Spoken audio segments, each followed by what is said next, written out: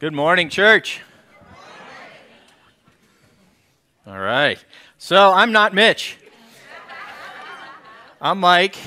I'm pinch hitting this morning for Mitch. Let's pray. Father, thank you just for the opportunity to gather together as your children, to sing your praises, to agree with one another in song about your goodness and all that you've done for us. Lord, as we open your word, I pray that you would guide us, that you would use it to transform us and conform us into the image of your Son, and it's in his name that we pray. Amen. So I'm going to start off reading some statements here, and you're going to be like, these are real downers, Mike. Thanks a lot for that this morning. But I'm going to read these, and then I'm going to ask a question. I've been out of work for months and can't seem to find a job. I've lost a family member to disease. My spouse is showing signs of dementia, and I don't know how I'm going to care for them. My child is struggling with addiction and depression. Our family's living in an atmosphere of conflict and tension at home that doesn't seem to end. And this last one we're all familiar with. My community was hit hard by a Cat 4 hurricane, and there is so much need that I feel paralyzed. Now, I could go on, but I think you get the picture. And if I were to tell you that what I just read to you, are just a small sampling of the kinds of struggles that are going on right here in this community of believers, would that surprise you? And I hope that it wouldn't. I heard no, it wouldn't, right? And it shouldn't surprise you, because if you thought that Christians were somehow immune to suffering, if you thought that trusting Jesus and following Jesus was somehow a ticket to the easy life, then you haven't been around the church very long. And if you're thinking, this sounds really depressing, well, it gets worse, so hang in there. Hang in there. When I hear these things, I ask a question that I'm sure all of you have asked at some point in your lives, and that is, why? Why, God? Right? The sort of the classic question, how do I reconcile my good and loving God with my pain and with the pain of others around me? How do I live as a follower of Jesus in light of the reality of suffering? Because clearly we are called to just that, to live for Christ within that reality. All of us here fall into one of three categories this morning. Either we have suffered a trial, we are currently suffering through a trial, or we will suffer through a trial sometime in the future.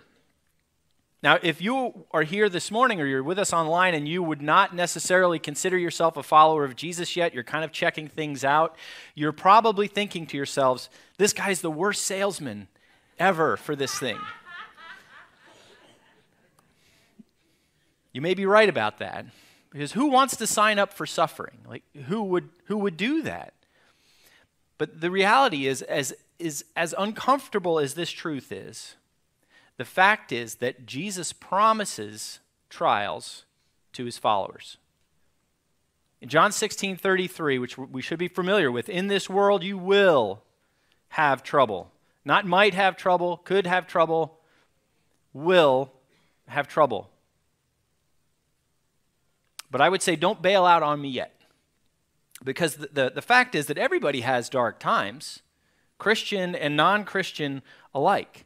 And if there's any Christian that's ever tried to lead you to believe that the Christian life is rainbows and unicorns, well, then they are misleading you. I would call that fake news or misinformation, disinformation, one of those things. We all suffer. But I can tell you that God has a purpose in the pain of his children. And if I'm going to suffer, I want it to mean something.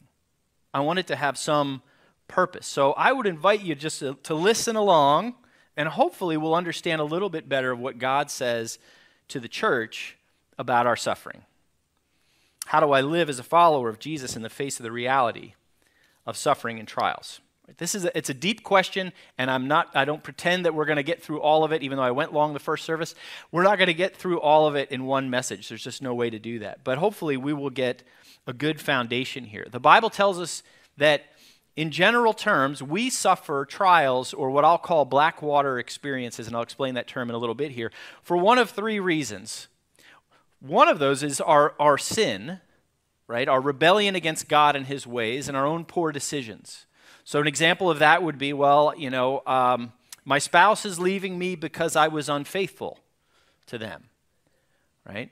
Or I'm in bankruptcy because I took out a bunch of unwise loans that I couldn't pay back, right? These are things, trials, black water that come upon us because of our own foolishness, our own sinfulness in rejecting the ways of God. But those aren't the only reasons. We also find ourselves in trials because of situations and circumstances outside of our control, like a hurricane, right? Or, an earthquake, or even the poor decisions and the sinfulness of other people. So the person who loses their job because their boss made foolish decisions or sinful decisions about the company. And then the third reason, and this is one people often forget, is that we sometimes will suffer through a trial as a result of our decision to obey God because of our righteousness.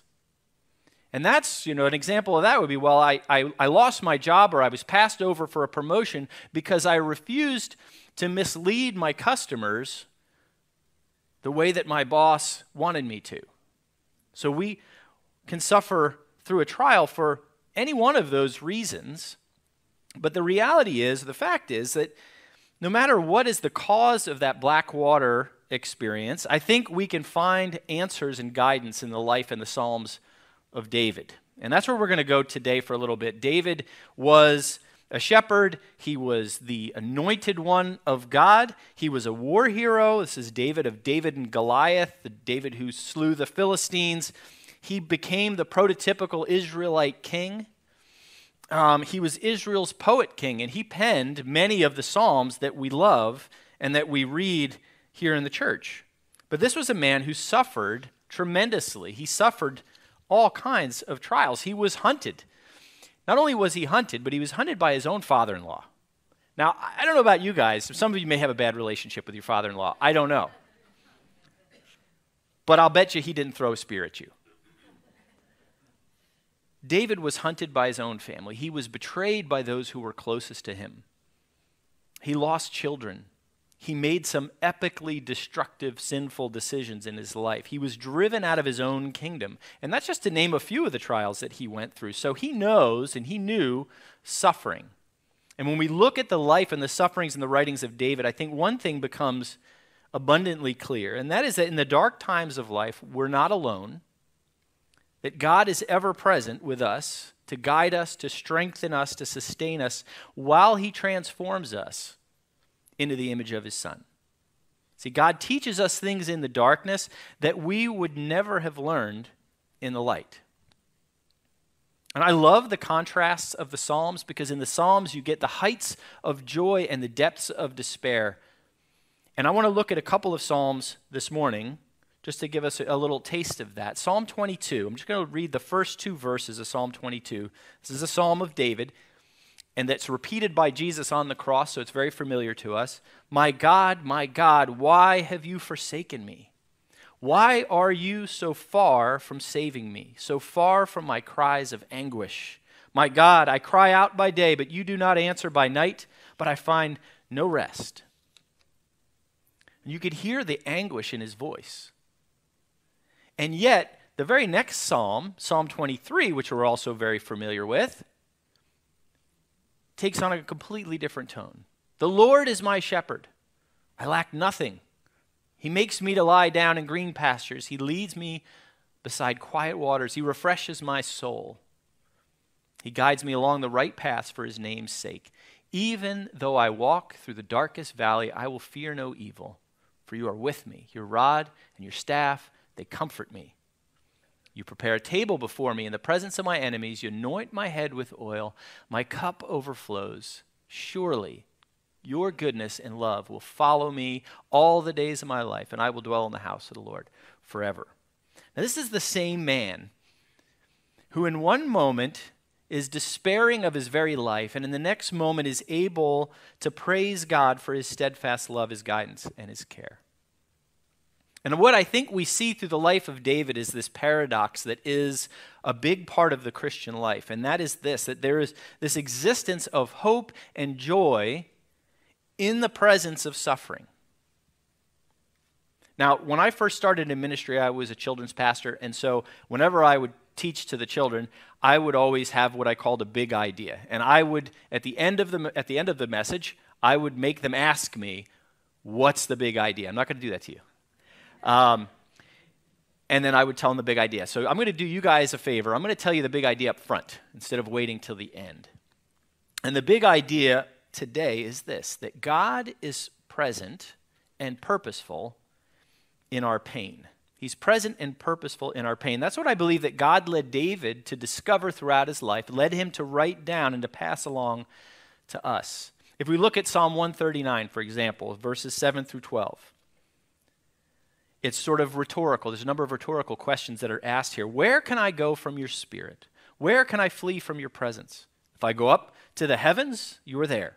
If I make my bed in the depths, you are there. If I rise on the wings of the dawn, if I settle on the far side of the sea, even there your hand will guide me. Your right hand will hold me fast. If I say, surely the darkness will hide me, and the light become night around me, even the darkness will not be dark to you. The night will shine like the day, for darkness is as light to you. God is present, and he's purposeful, even in our pain. Now, I think in parables and metaphors and stories, that's just how I remember things. You know, Jesus taught that way. Sometimes Jesus taught that way to confuse the people. Other times he taught that way to help his disciples to remember certain things. So this is one of those latter times. And this is not a parable you're going to find in the scripture because it's one I made up myself. And I call this the parable of the hard hat diver. Now, when I was much younger, I worked as an underwater construction as a commercial diver. And I think we have a picture. There it is. That's me up there. 20-something-year-old me. And before you start thinking about, Jacques Cousteau or buried treasure, sunken treasure or whatever, get those ideas out of your head. This is a dirty job. I did things like ship's husbandry, which sounds really nice, right? Except that what it means is cleaning off the bottom of boats and unfouling the screw of a boat that got, ropes wrapped up in it or whatever. We also did things like salvage, right? Just underwater garbage collection. Okay, so this is not a glamorous job at all. And in order for us to go through this parable, I'm going to take you back to my my last diving job before I got out of that horrible profession. And before I tell that story, I just want to make a couple of clarifications. When we talk about, and I'm going to explain the term black water here, black water is a diving term that means zero visibility. It's not just low visibility. It means zero, no light can penetrate its visibility. So just so you understand that. When we talk about darkness, now in the Bible, sometimes darkness means deeds of darkness, okay, evil. That's not what we're talking about here. If you've read, as Ed referenced this morning, John 8:12, Jesus said, I am the light of the world. Whoever follows me will never walk in the darkness, right? Jesus was talking about spiritual darkness, and so that is true. But what we learn from Scripture also is that many men and women of Scripture, great people of the faith, learned things, tremendous things, in dark times in their lives. So the black water that we're talking about here are trials, the trials of life. So my last job as a hard hat diver was in the beautiful, exotic Anacostia River, just outside of Washington, D.C. If you're not familiar with it, it's one of the more polluted rivers around. It's really nice. It was March, so think cold, very cold, frozen, below zero, or below freezing at least.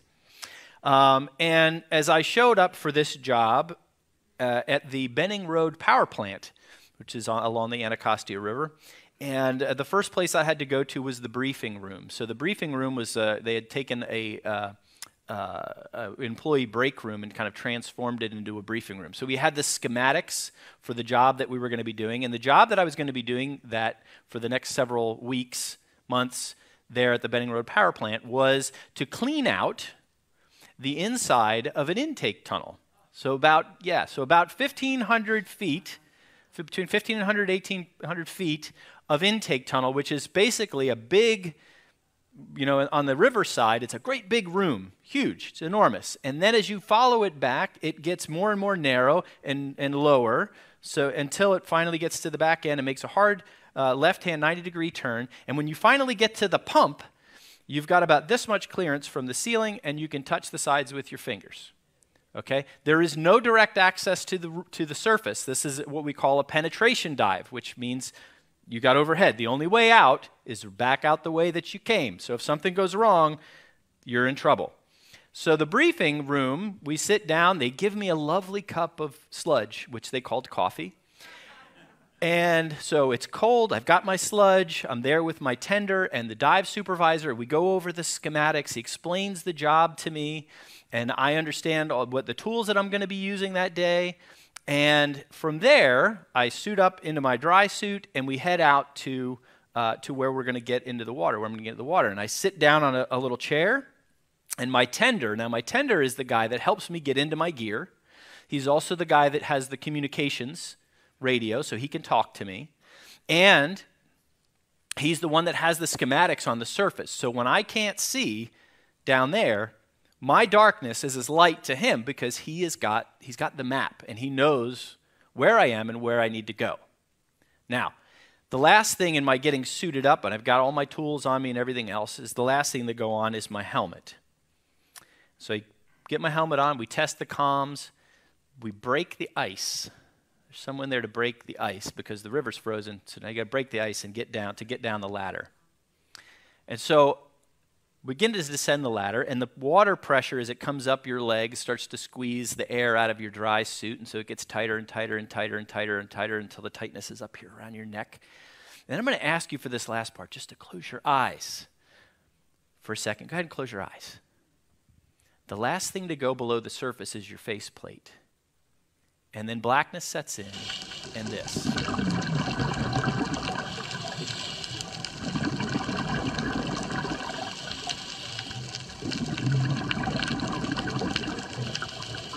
Now, as you get to the bottom of the ladder, you put your foot on the ground. It's complete darkness. You can't see your hand in front of your face. You can open your eyes now.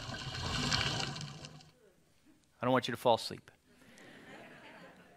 And you turn away from the ladder for a moment, which you think you turned about 45 degrees. And then you realize, well, I don't want to lose my bearings. I should get my hand back on that ladder. And you reach out. Where's the ladder?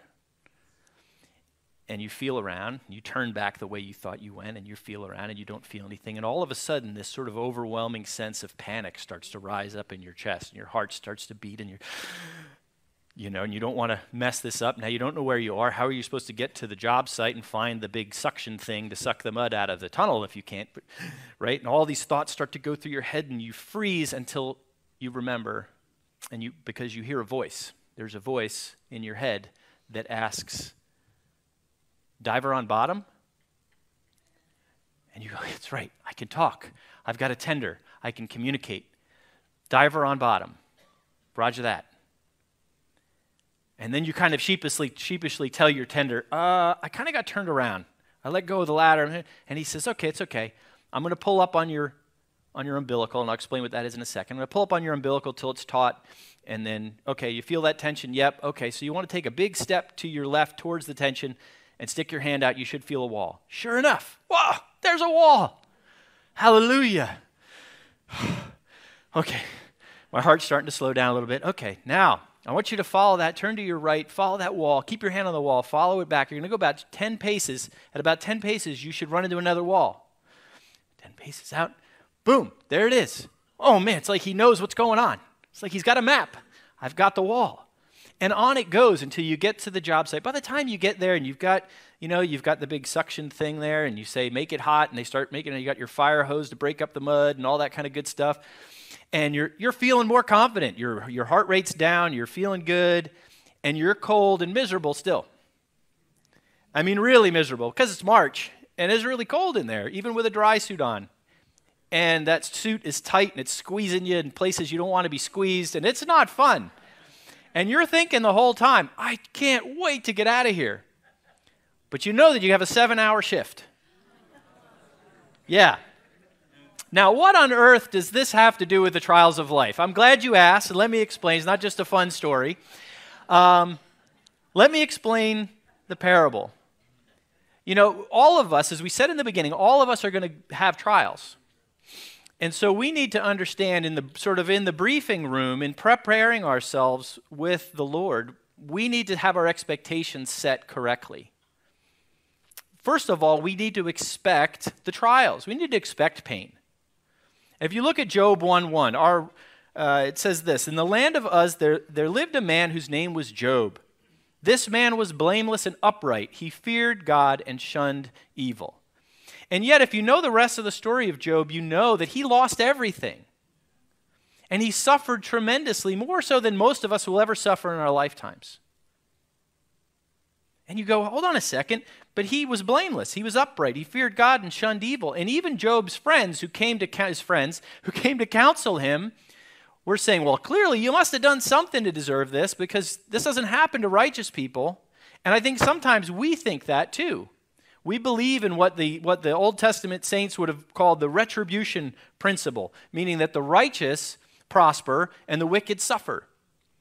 Now, that's a principle, and it is in Scripture, that generally speaking, if we walk with the Lord, if we are righteous, meaning we make right decisions in accordance with the Scriptures, that more often than not, we will be more successful in life than not.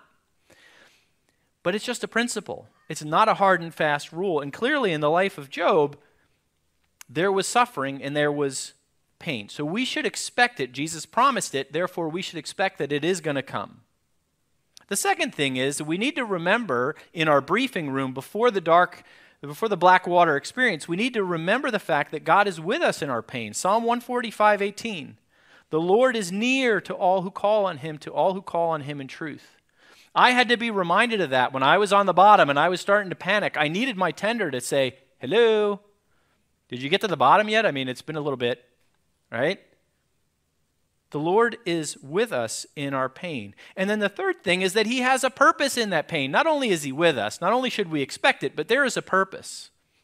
James 1:2-4 says, "Consider it pure joy, my brothers and sisters, whenever you face trials of many kinds, because you know that the testing of your faith produces perseverance. Let perseverance finish its work so that you may be mature and complete, not lacking in anything." Before you enter a black water moment, a black water trial, you need to remind yourself that God is present and purposeful in your pain. We need to expect it. We need to know that he's with us in it and that he has a purpose through it. The second thing is that we need to know our tools and we need to trust our tender. We need to know our tools and we need to trust our tender. You don't go into a penetration dive. This is not a rookie experience. This is not something that you go into without any training. When you descend that ladder and you encounter your first black water, you need to know your tools so well that you can operate them with your eyes closed. When I was in dive school, what they did to us is they took tape, black tape, and they put black tape over our faceplate, and then they would chuck a bunch of pieces into the bottom of a tank and then say, "Okay, go put it together." And they would give us our tools, and we'd have to go down there and put it together. Well, if you didn't know your tools well enough that you could, and that item that you were supposed to assemble, if you didn't know it well enough that you could do it with your eyes closed, you were in trouble. You were in trouble. How does this translate into our spiritual life? You know, we have the Word of God. We've been blessed beyond blessings to have the complete Word of God in our hands, freely accessible to us. We need to hide God's Word in our heart now. We need to know the promises and the character of God now so that we can preach those things to ourselves in the darkness. We need to let God's Word equip us. Because number one, it will oftentimes keep us out of those black water experiences that are brought on by our own sin. David said, "I hide your word in my heart that I might not sin against you." Right? So hiding God's word in our heart can protect us from our own foolish, sinful decisions. But it can also help us to persevere through those black water moments that are brought on by circumstances outside of our control, or brought on by our own decisions, our righteous decisions to follow Christ. So we need to know our tools. We need to learn and understand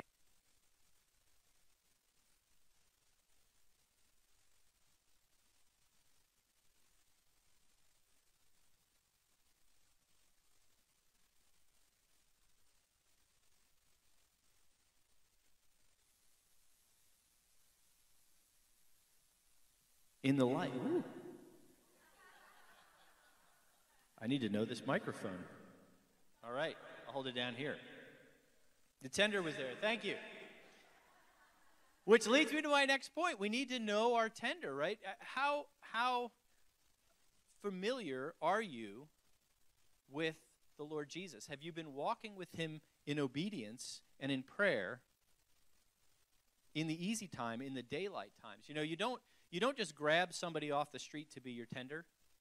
That's dangerous, right? People that do that die. In fact, I actually had a guy that I worked with who died for that very reason. So you don't just grab a tender off the street. It needs to be somebody who knows what they're doing, that you trust. How well do you know Jesus? Have you walked with him in the good times, in the light, so that you are able to trust him when the lights go out? Now, not only does God give us the tools, but he also gives us his presence. He also gives us a life support mechanism that is completely not on us. It's completely him, which is fantastic. It doesn't depend on me. Divers, a hard hat diver, has something attached to their helmet called an umbilical, which is a great name for it because it gives life. And there's three parts, at least three parts in an umbilical. Those are your air supply, not the band. Sorry. Okay. Your air supply, which is very important, obviously, for obvious reasons. You don't want to run out of that. The second one is your communication line, which is just as important.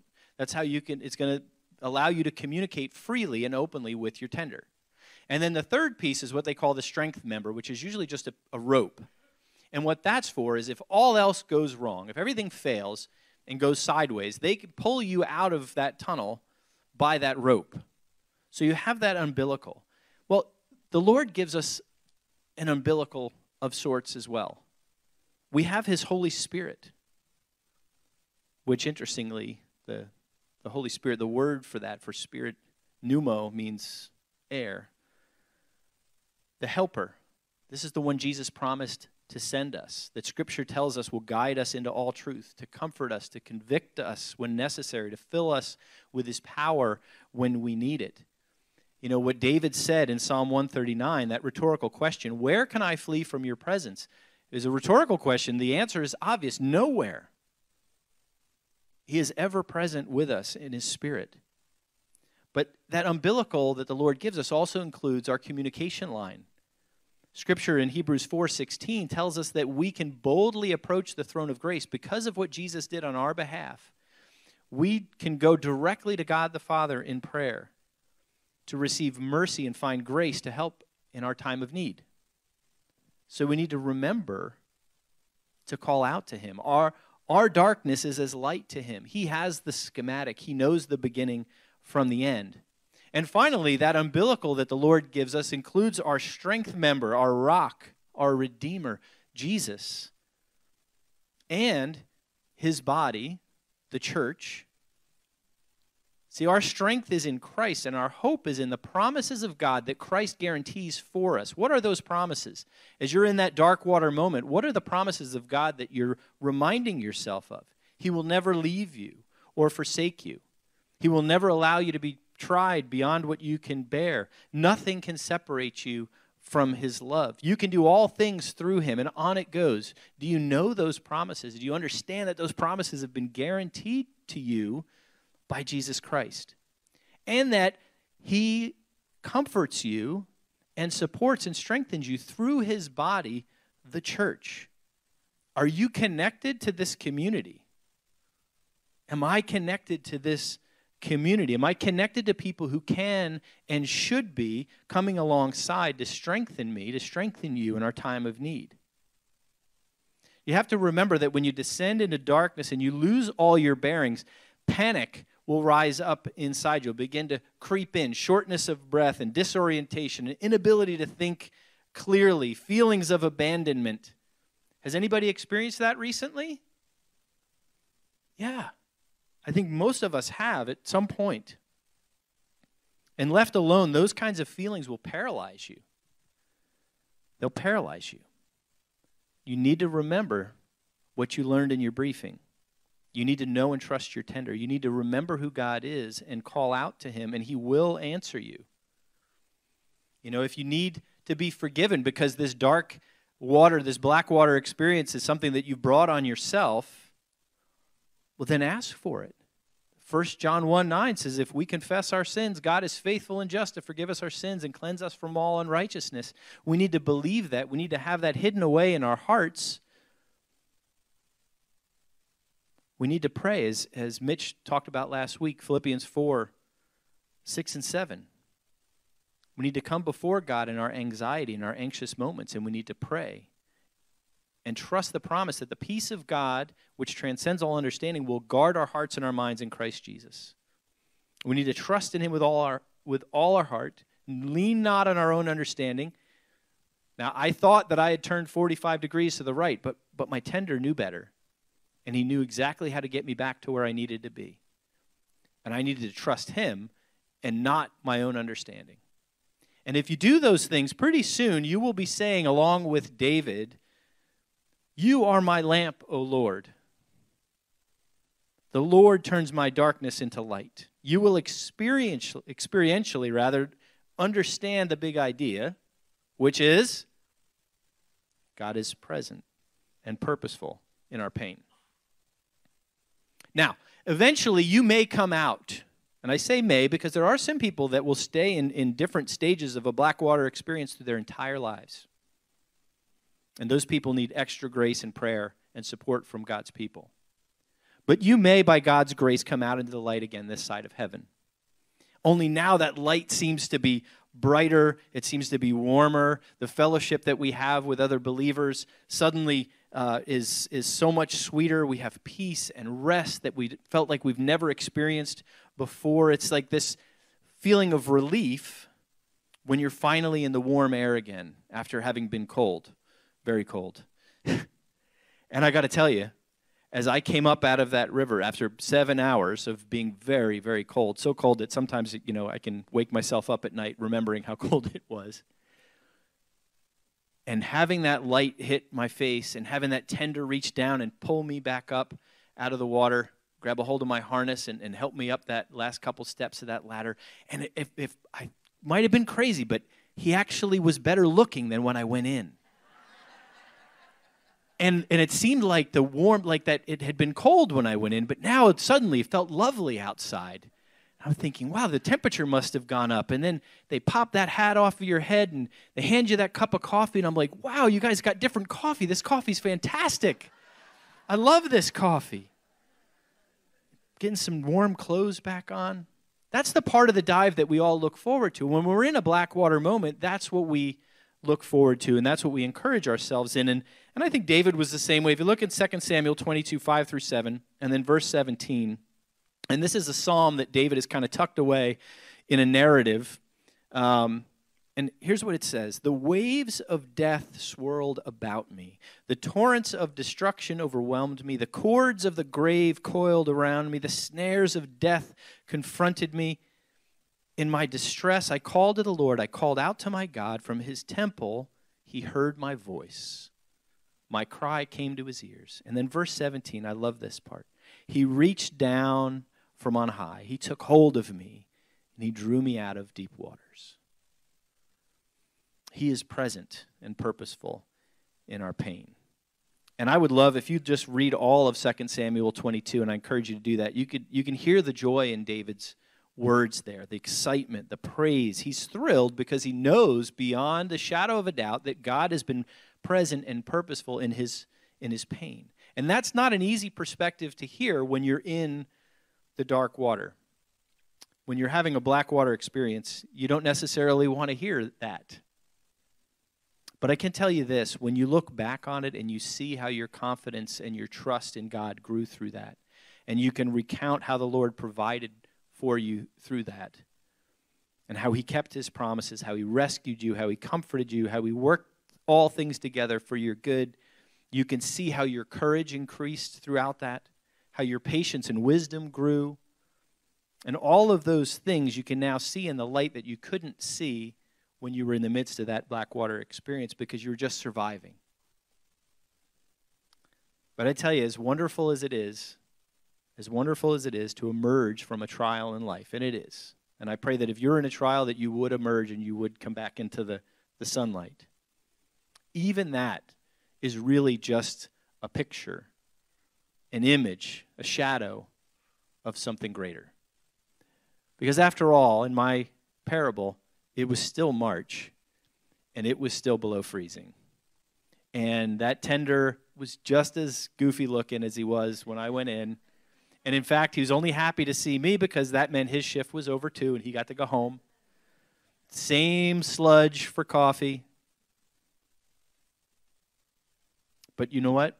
When we finally emerge, when we spiritually ascend that ladder and enter into the light of the presence of God in the heavenly places, we will truly see. We will be the final product. We will feel real divine warmth. We will understand once and for all what God was doing in and through us in our Blackwater moments, what God's purpose and plan was for us in our trials. You know, as followers of Jesus, we have hope in the trials of life because we know that we are in God's hands. We know that we've been forgiven of our sins, past, present, and future. We know that Jesus paid the penalty. He accepted the wages of our sin on himself on the cross and defeated death by rising from the grave 3 days later. We know that that battle is won and that God is now transforming those of us that trust in him, in his Son, that he is transforming us into the image of Jesus. And so now we can say with the Apostle Paul that our light and momentary troubles, I love that he can call his troubles light and momentary. Our light and momentary troubles are achieving for us an eternal glory that far outweighs them all. You can face the trials of life with that kind of hope and confidence only through faith in Jesus Christ. I want to ask the worship team to come back up. David, if you read in David's Psalms, you'll see that he often followed a formula. And that formula was that he would start off with despair, and then a crying out to God for deliverance, and then God's deliverance, and then doxology. And doxology just means exuberant praise. And that's what we're going to do right now. We're going to have some exuberant praise. And before we do that, I would just encourage you, church, and encourage myself, really, because we all need this, to get our expectations straight. In this world, we will have tribulation. We will have trials. Prepare yourself. Get right with God through faith in Jesus. If you haven't done that, that's the first step. Practice his presence in the Word, in prayer, and in obedience, walking with Jesus where he walks. And then get and stay connected to the body of Christ, this community. Because whether we're suffering right now or we're between trials, we are all in this boat together, friends. And when one part of the body suffers, the whole body suffers. And most importantly, never forget that God is present and purposeful in our pain. Amen.